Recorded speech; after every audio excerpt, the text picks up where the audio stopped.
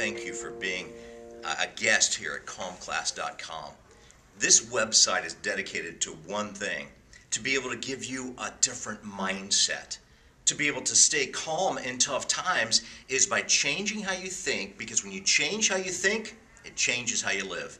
My name's Dwight Bain. I'll be your host through most of these lessons, but I'm really glad that you found us. I'm really glad that you're taking time out to watch a lesson that will be life-changing. So do this. Take good notes. Download the study guides. Let these life application principles make your life a better place. And then would you let us know how this is helping you?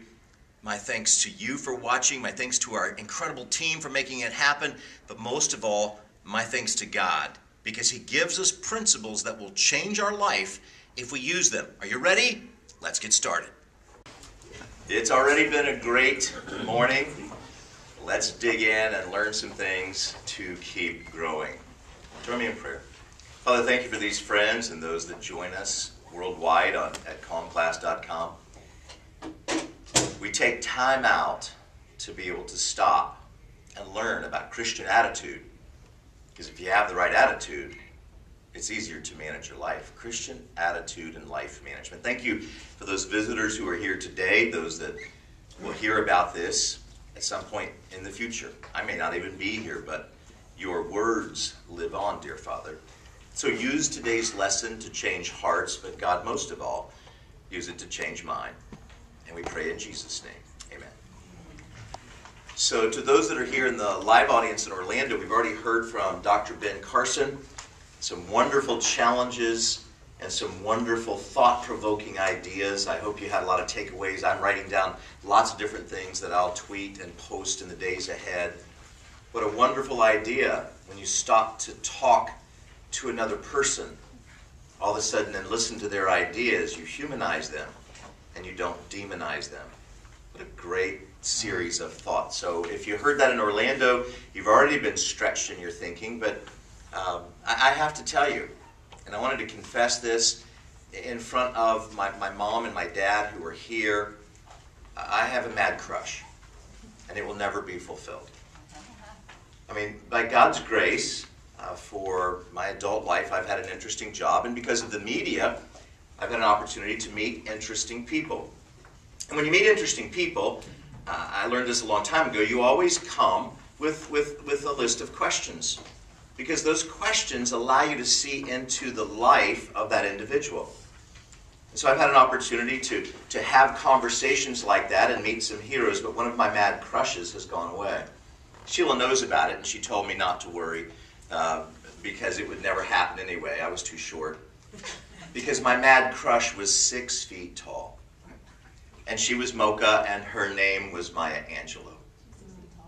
I mean, I've had a chance to talk to Colin Powell and Alex Haley, who wrote Roots, to be able to have conversations with Rudy Giuliani and conversations with Bill Cosby. Interesting people. One of the most interesting individuals that you will talk to in your lifetime, who has a story about everyone, is sitting right there. His name is Pat Williams.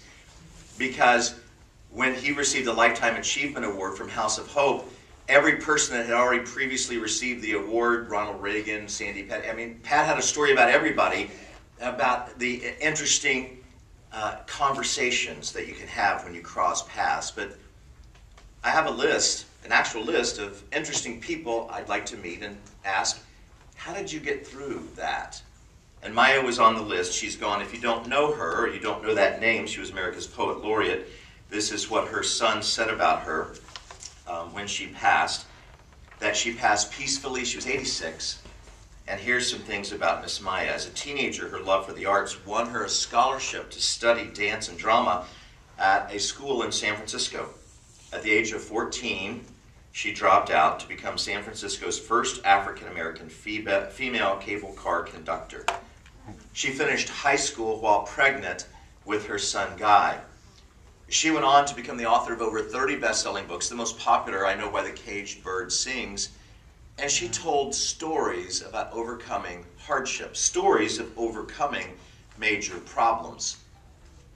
And you see, to me, that's a real takeaway I want you to have from our lesson today, or if you're watching at calmclass.com.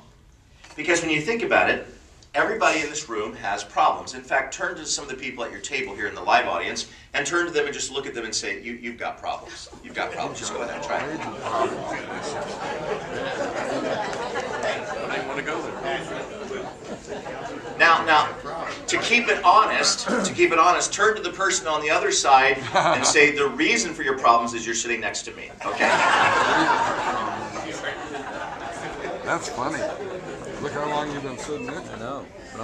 My adult life, over 3 decades, I have spent helping people solve problems. All right, so I see problems not as something horrible at all. I've learned to see problems as a puzzle. Now, the reason I told Sheila about my mad crush is because she really was my first mad crush in 1979, and she's still my mad crush today. But I just was so fascinated with, how do you go from being an African-American woman in the 1950s, not a lot of career opportunities, and how do you go from that to America's Poet Laureate, to over 50 honorary doctorates, to winning virtually every award a person can win? Because instead of seeing life as a series of, listen to me, it's not in your study guide, instead of seeing life as a series of problems, I would challenge you to see life as a series of puzzles. The reason I mention Sheila is because, I don't know why, maybe she was dropped on her head as a child, she thinks it's entertaining to get these puzzles, Ruth, with like 1,000 pieces. And we go away to some nice place, you know, a beach or a mountain resort, and there's like scenery. Even better. There's like new books. There's always bookstores in airports. I've noticed this. And so I've learned, because of my friendship with Pat, to always be picking up a book and always have, 10 books going. I've actually seen the closet in his house, which has, what is it, Pat, 400 books that you're waiting to read? I mean, it's just stacked as full as it can be. And so I'm happy to go to the bookstores. And she's happy to go find a puzzle from wherever we're at. And then we'll get back to the resort, and instead of like hanging out, by the fire, and she'll say, let's put this puzzle together. And it would be like, you don't understand the concept of romantic getaway. Okay, let me help you with this. We are not in this play. And what I learned is that by working together on a puzzle, it makes you closer as a couple. It's really interesting. The only part I don't understand, because I get it now, solving a puzzle gives you more confidence. It's one of the greatest things you can do to prevent getting Alzheimer's, which every other person over the age of 80, the Florida Department of Elder Affairs says every other person over the age of 80 will get Alzheimer's, and we don't even know what causes it. But we know one of the things, thank you, Barbara. Barbara said junk food. Here's what we do know. If you keep your mind active, your brain keeps working. If you sit and you veg with a remote control in your hand, then I'm hoping that you have stock in Depends, because your brain, as it starts to dissolve, you'll just sit there and your body will dissolve. You have to stay active, but in particular, you have to keep your brain active. If you can see life as a series of puzzles to solve, you get stronger. If you see life as a series of problems, African-American woman in the 1950s, child out of wedlock, no money, working at every possible job. The great thing I loved about Maya, because I read all of her stuff, is that she lived long enough, I love this, to write not just 1 but 4 autobiographies. I just finished the last one a few weeks before she died. And I thought, isn't that the great idea, to just keep living long enough? And her last one wasn't just an autobiography, it was an autobiography, you'll love this, Barbara, built around mealtime. So it would include recipes that she would have when she first met Oprah Winfrey, and it would have stories built around the kitchen. Because isn't that where we go to connect with people? Don't we go to connect with people in our kitchens? And by working together on different meals, and she had the most wonderful stories of different people that she had met, and she had several homes, and she would, when she got to know them, she would say, you come with me to the kitchen and let's cook. Because one of her first jobs as a single mom was being able to cook Cajun food. The problem was she was from the South and she didn't know how to cook Cajun food. But she was starving, and that paid $75 a week, which was big money, at a Cajun restaurant. So she went and she taught herself how to cook, and she did that because there's always money to be made if you're a good cook, right? She saw her life as a series of puzzles. Do you? That's what we're talking about today, because if you'll take a look into your study guide, you'll see that there's a big maze and there is a puzzle. Because I wanted to plant the idea to see life as a series of puzzles to solve instead of seeing life as a series of problems. I was talking this last week after a speaking event and working with individuals that are helping people who've lost jobs, people who've gone through foreclosure. And I said, one of the things we have to give people who've lost jobs and homes is to help them to see that your life is not brick and mortar.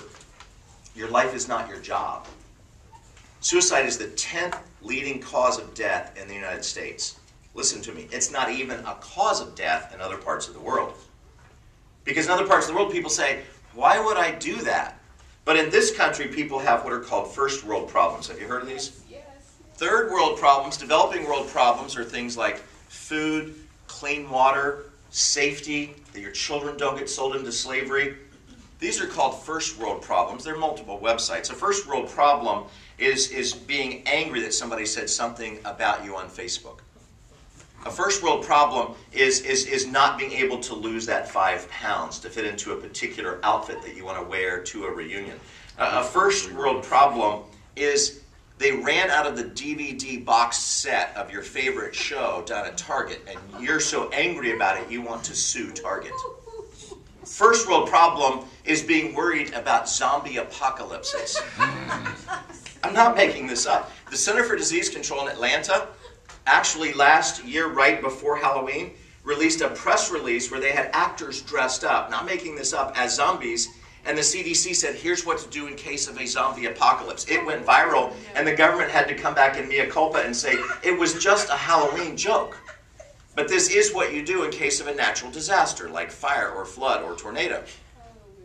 First world problem, could there be a zombie apocalypse? Well, unless your family Thanksgiving is more entertaining than mine, no. I mean, it may be that maybe your family, maybe there are zombies there. I don't know. But I can tell you real world problems, to those who are creative and use the great brain that God gave them, are just a puzzle to put together. You say, Dwight, you don't understand my financial problems, my relationship problems. You don't understand the problems of my past. Listen to me. See it as a series of puzzles. God delights. It is the glory of a king to search out a matter, King Solomon said. God delights in letting us figure out puzzles. If you see it as a series of problems, all of a sudden Miller Time makes more sense. Or zombie apocalypses. You know, it's interesting in America, the number one thing we export now is entertainment. And the interesting thing is that the same problems, because America used to be the most overweight, the most debt-laden, but congratulations. Now, parts of Europe, parts of the developing world, people have clinical obesity, diabetes, they have the same debt problems. Wouldn't it be great if we could export, as Dr. Carson talked about this morning, the hope and the freedom that is America? Instead of exporting, hey, guess what the desperate housewives are going to do this week? Well, you know what? If those desperate housewives would maybe solve the puzzles in their life, they wouldn't have to poison their husbands. You know, I mean, it's like the old joke I heard of the guy who, his first wife died from eating poison mushrooms, and his second wife died from eating poison mushrooms, and his third wife died, Florence, from a blow to the head because she wouldn't eat her mushrooms. I mean, there are some people that spend all of their time just being so angry that they're not spending all of their time fixing their life. That's what this lesson is about. Ben Stein is not just an actor, but he's a good thinker. He has a list, he calls it My List of Self-Destruction 101. Here we go. He said, these are the things in Hollywood that cause the greatest destruction. Number one is delusional thinking. Delusional thinking is being able to say, I'm right, you're wrong. I mean, for instance, it's delusional to think that Powerball, which has, $650 million, now do the math. If tickets are $1 a piece and 650, and the lottery jackpot is based on how many people bought a ticket, do the math with me. What are your odds if 650 million people paid $1? What are your odds of winning? 1 in how many? 650 million. Janet, very good. All right. Your odds of almost anything, being eaten by a shark, at SeaWorld. I mean, I don't know. Your odds of anything, a plane falling out of the sky because Godzilla, your odds of anything are better than winning that Powerball. So why do you give the dollar? I'll tell you why. Psychologically, because people want to go into fantasies to escape the hardship of their life. And if I had $650 million, I wouldn't have problems. That is a lie from the pit of hell, and it smells like smoke. Let me tell you, brothers and sisters, you win $650 million, you have more problems than you could possibly imagine. Every cousin you never knew you had, every illegitimate child shows up with a DNA test in their hand. You have problems like you never thought you had problems. Oh yeah, winnings like that are taxed at 50%. That's why so many people win a big amount of money, and they go spend it all, and they forget, April 15, the tax man is coming, right? Wouldn't it be great if we taught people how to think? It's interesting, a guy will take a job promotion that involves, or a gal, that involves traveling 40 weeks a year for an extra $40,000 a year, and they'll think this is a good trade. But if you do the math, if you're gone 40 weeks a year, what happens to your children? What happens to your relationship with your significant other? They go find another significant other. Your children grow up without a parent, and it creates serious problems. Rehab for anorexia to try to save a girl's life is $80,000. Traditional drug rehab is about $30,000. Wouldn't it have been easier to maybe not, I mean, at least to sit back and look at it and say, 40,000, 40 weeks, that's a bad trade. That's not more money, that's more problems. See, if you can figure out a puzzle, if somebody, wouldn't it be wonderful if people, instead of, last night my son and I went to the Huey Lewis concert, Huey Lewis and the News. I mean, we found the power of love, baby. It was great to see a guy in his 60s after 10 p.m. One, awake. I mean, that was impressive by itself. But to be able to just be rocking the stage for an hour and a half, and the audience chant, thousands of people just packed, chanting for more, and being able to see, man, here's a guy. But wouldn't it be great if people would think? Because as my son and I were leaving at Universal Studios, as we were leaving, it's probably 11:30, and we saw the loneliest group of people you can imagine, particularly the girls, dressed in next to nothing, coming in for those clubs by themselves. And I said to my son, who's a college student, how sad and lonely must your life be that you put on next to nothing so you can get into a club to maybe meet some guy who's going to solve all of your problems. Because you're going to find the right guy and it's going to solve your problems. And I wanted to stop because there were hundreds coming in as we were leaving. You've seen it, Craig. I mean, and I wanted to hold up a sign that said, finding a guy at a place like that is not going to solve your problems. It will give you some new ones. Now, the thing that really bugs me, because one of the places Sheila and I went a lot, because she likes puzzles, and it was so you leave the puzzle for the next guest, right? And so there'd be like lots of puzzles left from previous visitors to this resort. The thing I didn't like is when somebody would take pieces from one puzzle box. Stop laughing, Ruth. You did it, didn't you? You were the one who did it. I know. I can see the look on your face. That's why you're laughing. Because if you mix up the puzzle pieces, and then I'm married to an organized woman who says, well, this will help the next guest. And it's like, can you see there's an ocean outside? We should go do something besides work on puzzles. I'll never get Alzheimer's. I may die from frustration first, right?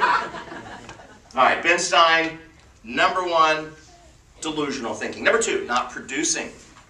Not producing. Listen to some of these excuses of people, because it seems like that more and more people just don't want to work. These are actual excuses given to supervisors at work.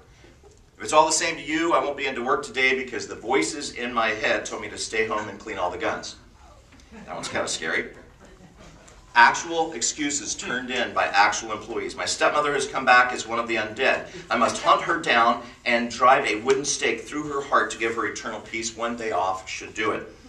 I can't come into work today because I'm stalking my previous boss who fired me for not showing up, okay? That one's creepy. That's scary. Listen to this one. The psychiatrist said it was an excellent session. He even gave me this jaw restraint so I won't bite things when I'm startled at work. The dog ate my car keys and we are hitchhiking to the vet. Actual work excuses. I'm stuck in the blood pressure machine at the Piggly Wiggly. Can't get to work.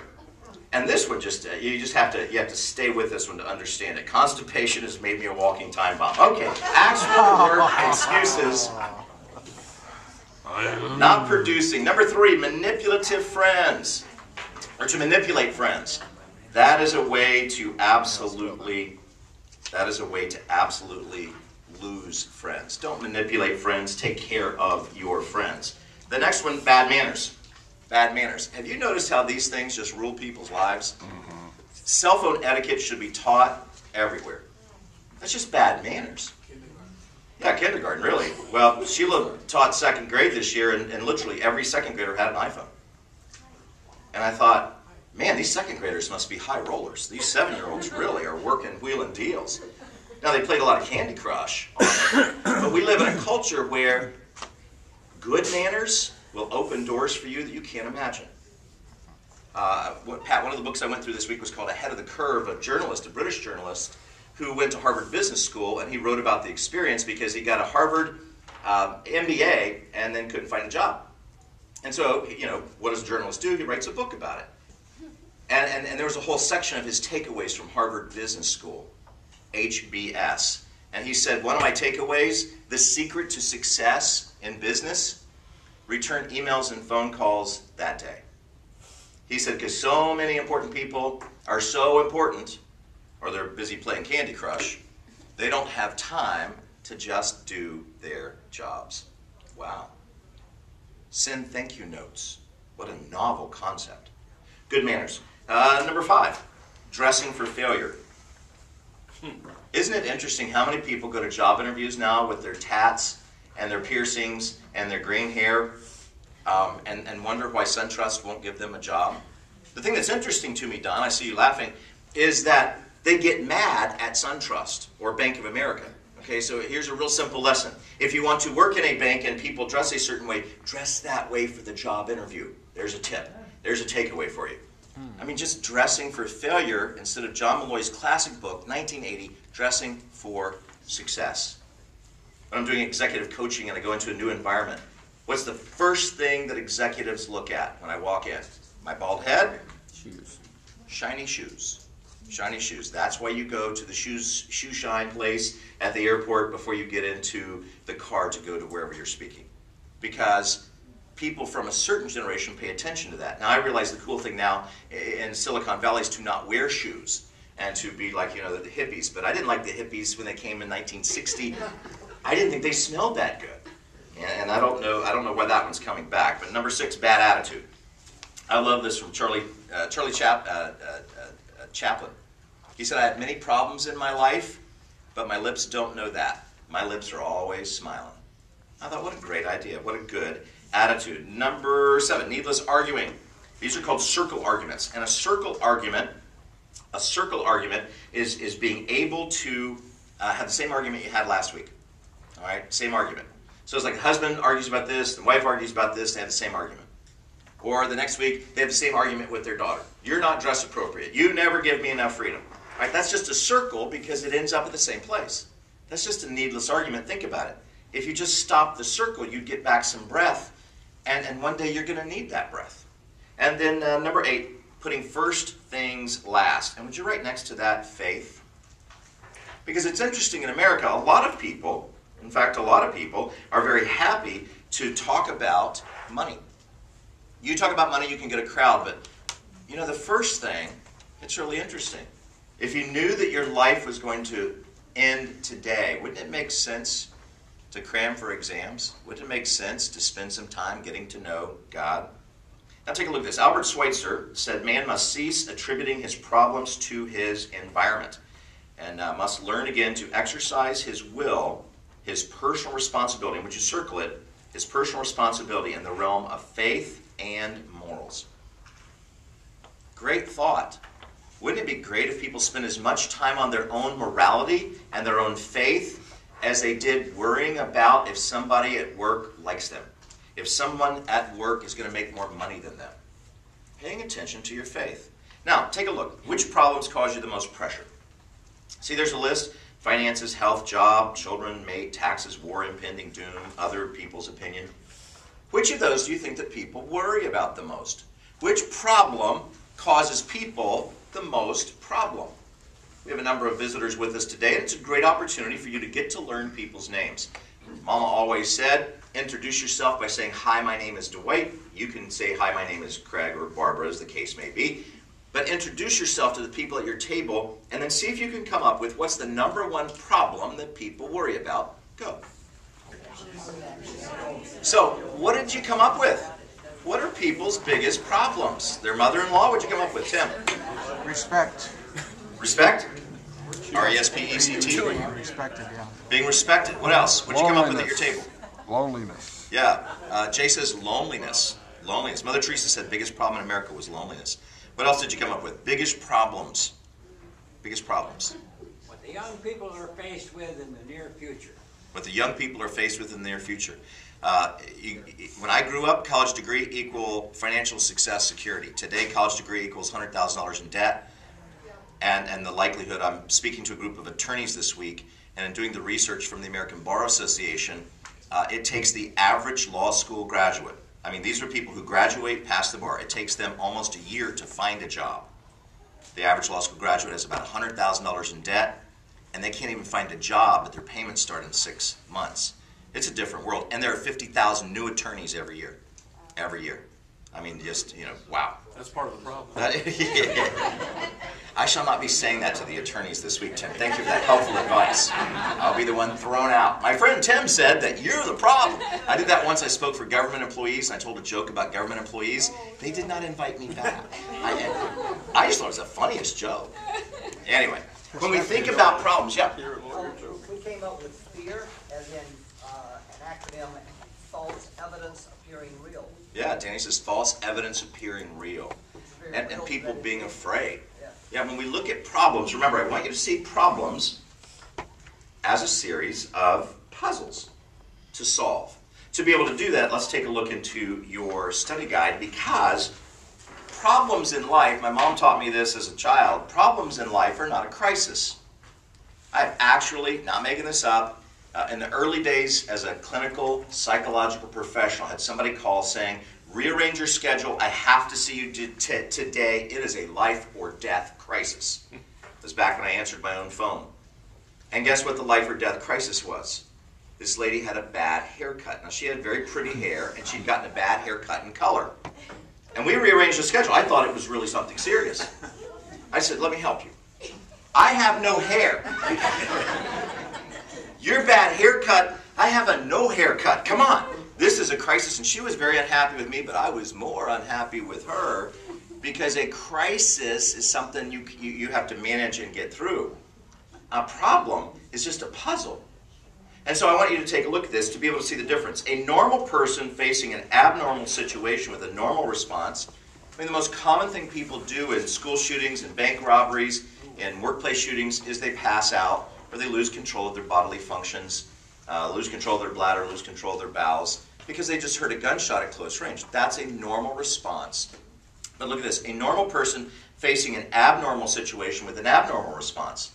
If you just got fired, or your loved one just died, or somebody just left you a note that says, I'm divorcing you after 20 years to leave with your best friend, even though I know that makes for interesting country songs, in real life, a normal person facing a hardship should have normal grief. Don't think it's manly to not show emotion. The Bible says Jesus was a man of sorrows. He was well acquainted with grief.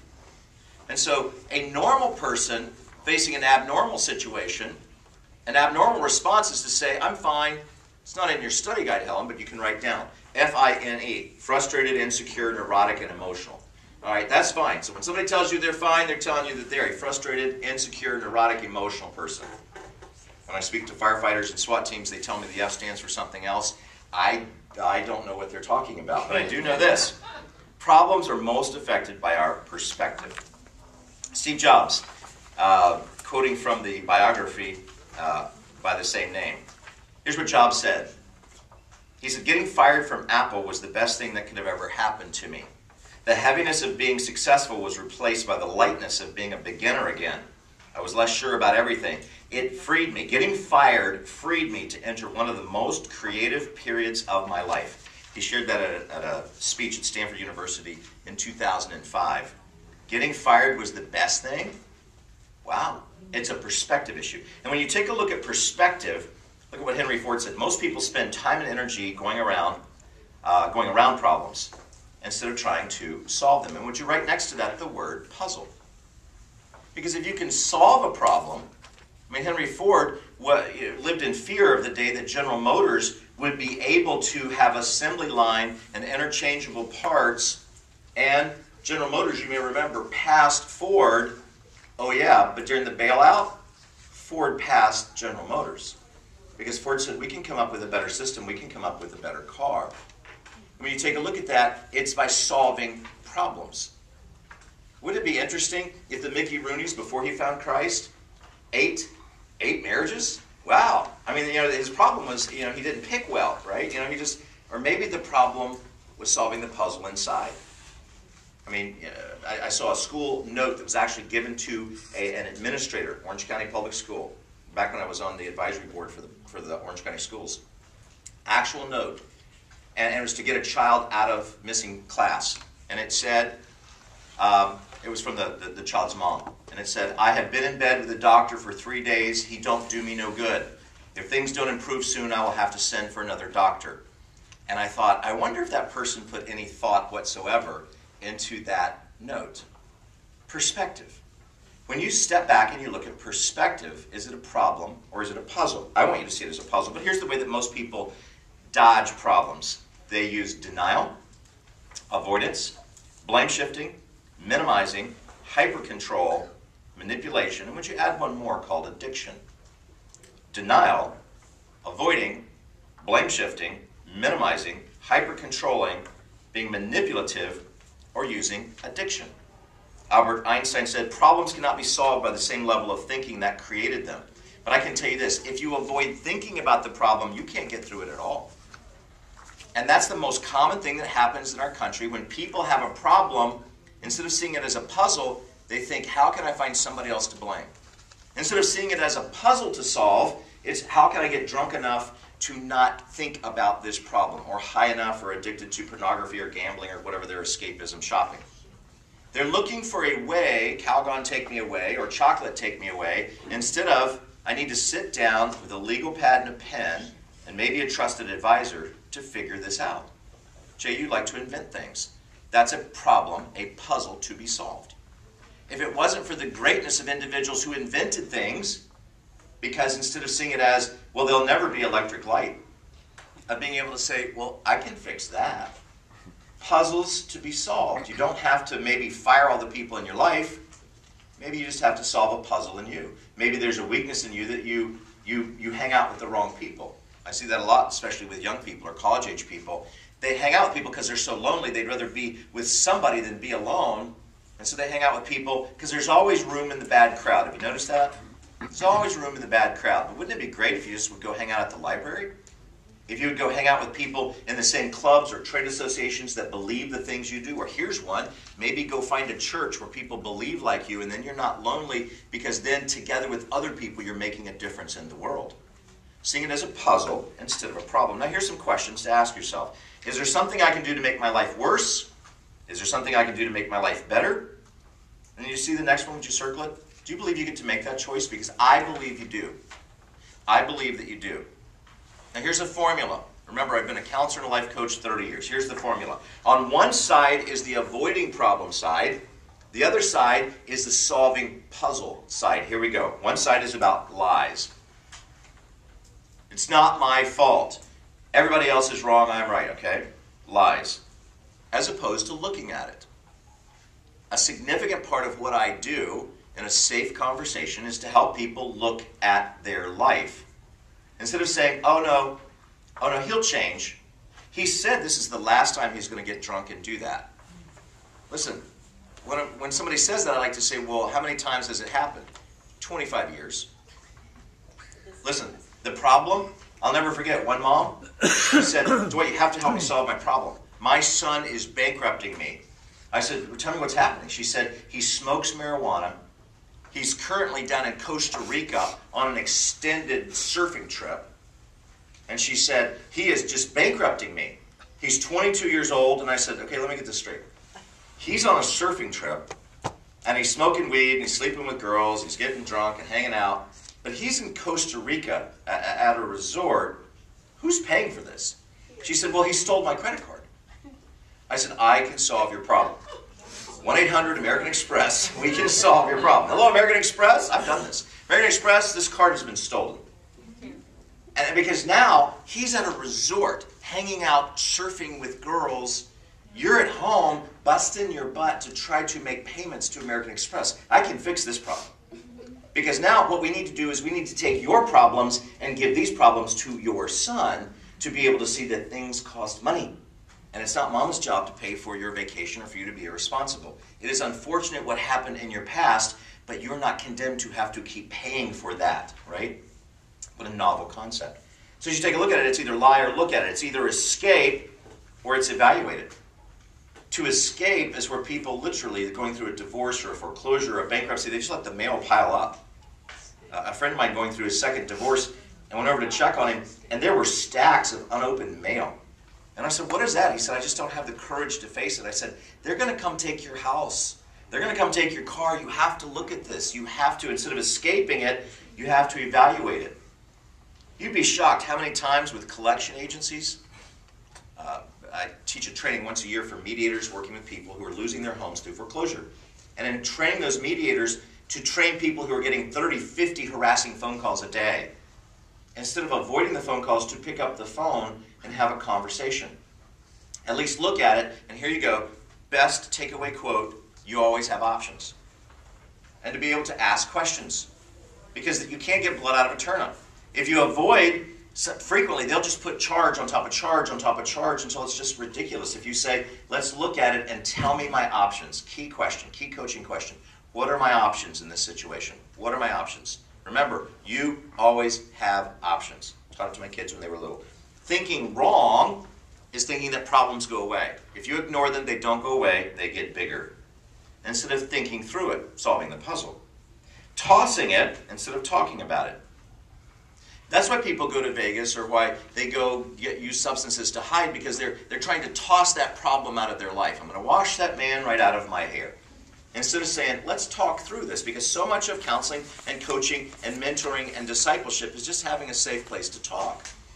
Instead of talking to the bartender about it, talk to a trusted person about it. Talking through it instead of tossing it away. And then finally, the one side is about stuffing it. The better choice is to solve it. To be able to solve a problem, listen to this, I love this. This person said, I have 5 siblings, 3 sisters, 2 brothers. One night I was chatting with my mom about how she had changed so much as a mother from the first child until the last, and now changed even more as a grandmother. She said she had mellowed a lot over the years. She said, when your oldest sister coughed or sneezed, I called an ambulance. But when your younger brother swallowed a dime, I just told him it was coming out of his allowance.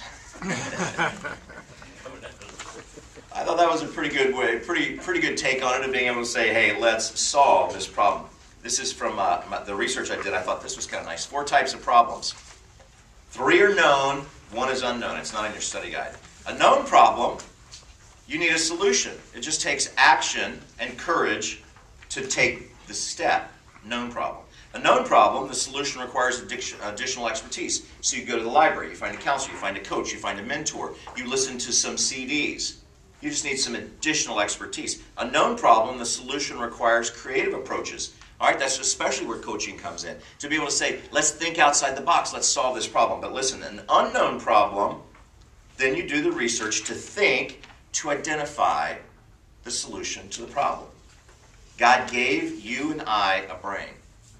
We are allowed to use it to solve problems. In fact, it delights God when, instead of panicking, if we come to Him and say, Lord, help me through this. And if you'll take a look in your study guide, I've got some resources and some steps to take us there. Why do people keep making the same old problems? Experience, and would you write next to that RAS, Reticular Activation System. Reticular Activation System.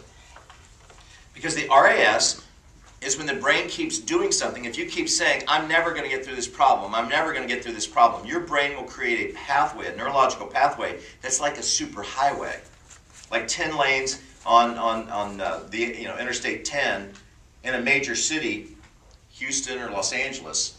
If you keep saying, I'm never going to get through this, I'm never going to get through this, it reinforces a problem. Watch this. When you start saying, with God's help, I can get through this. Now you're creating a new pathway. Experience enjoyment is why some people keep the same old problem. I saw a lady in front of me at Chipotle this week picking up some stuff to take home. And her t-shirt said, I killed a 12-pack. And she was at least a senior citizen. And I thought, why would you put that on a t-shirt?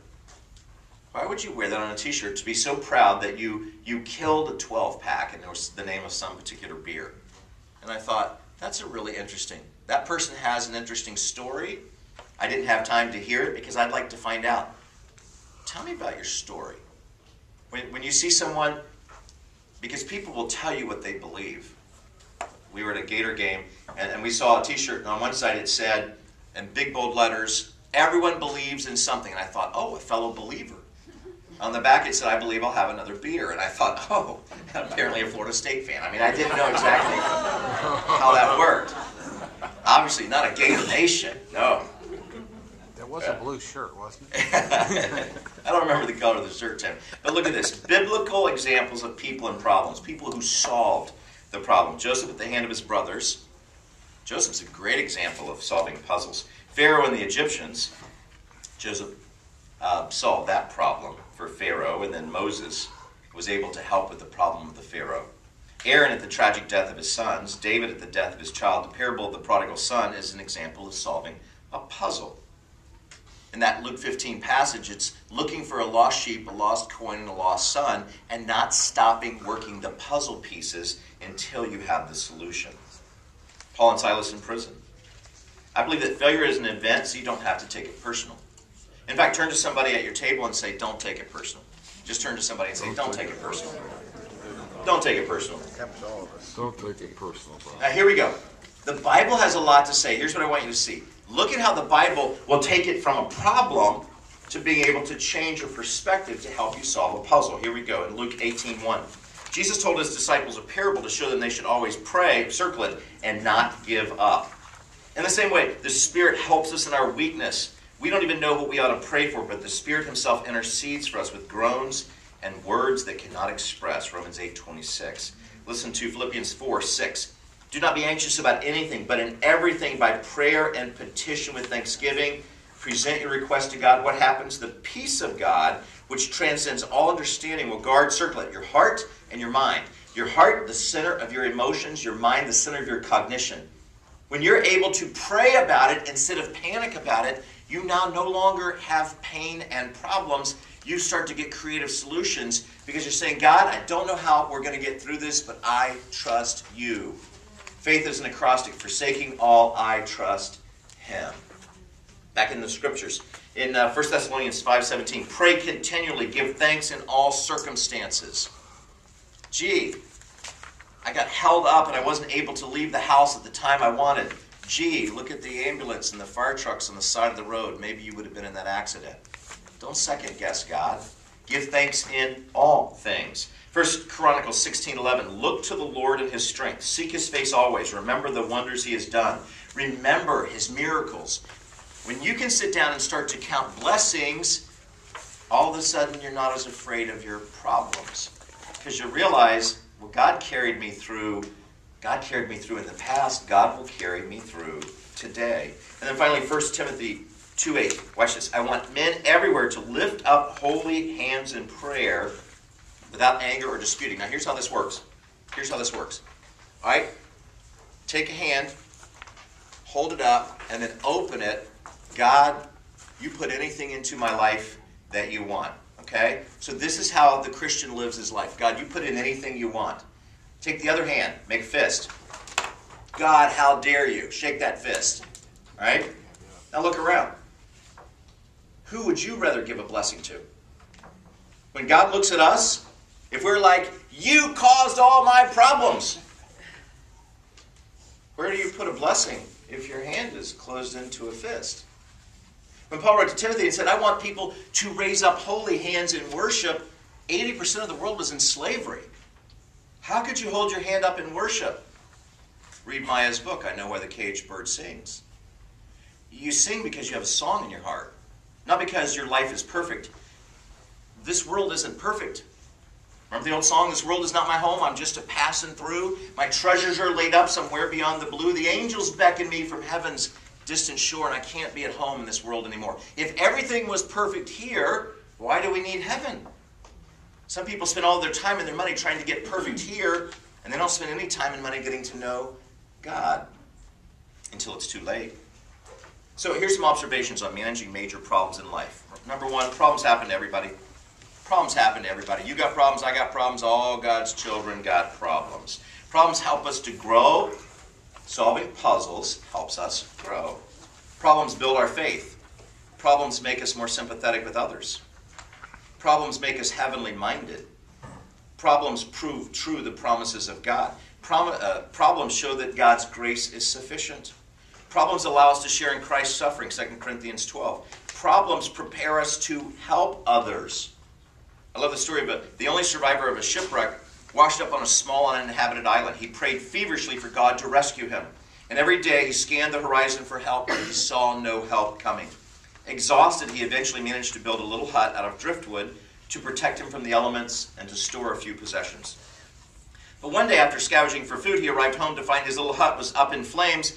With the smoke rolling into the sky, the worst had happened. He had lost everything, and he was bitter and stung with grief and anger. He shook his fist up at God and said, God, how could you do this to me? The exact time on the next day, however, he was awakened by the sound of a ship that was approaching the island. The ship had come to rescue him. How did you know I was here? The weary man said to his rescuers. Well, we saw your smoke signal yesterday and decided to come check it out. How many times do we say, God, why did you, with a job, or what somebody says, or a broken car? How many times do we do that instead of saying, I don't know why you gave me cancer, but maybe it's to show the world that there's a difference?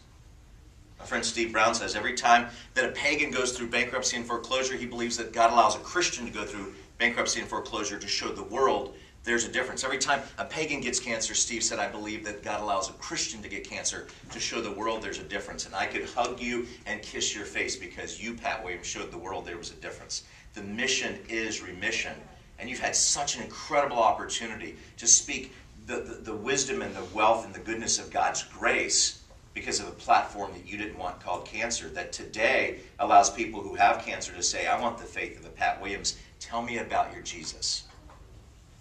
That's the difference in perspective. It's, Dwight, I didn't want this problem. I don't know that God doesn't say, excuse me, Craig, do you mind if I give you something to solve today? God doesn't ask our opinion about anything. But we get handed stuff every day, and it delights a father when his child can say, I got it. It delights parents when their children actually do their term papers and projects instead of stealing them from Wikipedia. It delights us when we see that our children actually learn some. Wow! How much more does it delight God when we say, you handed me a problem in this thing with my mom's health care, but you know what? God, with your help, I think we can get through this. That delights God, and it makes you stronger. I've come to like these things called word clouds, and I put it into your study guide.